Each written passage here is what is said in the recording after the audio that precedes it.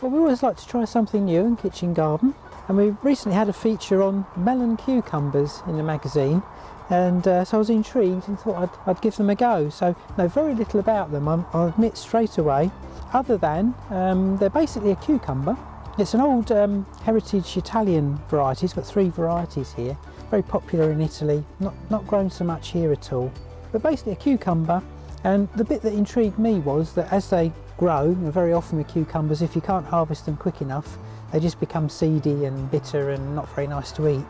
With these ones, they start out as cucumbers, but as they ripen and actually turn yellow, you can use them as melons. So they're not quite as sweet as a melon, but still very nice and still useful, even if they're, if you like, overripe as a cucumber. So intrigued to try them. These were sown about 3 weeks ago, as all these sort of cucurbits grow very quickly. Don't look much at the moment, but you know, hopefully they'll keep growing and we'll be able to bring you updates.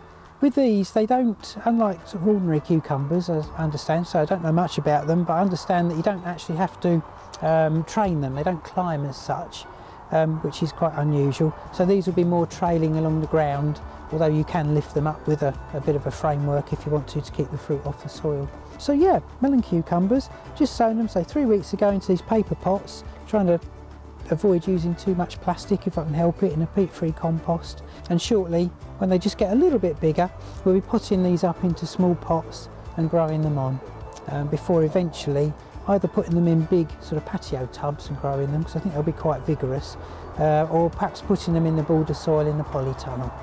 So we'll keep you updated and see how we get on.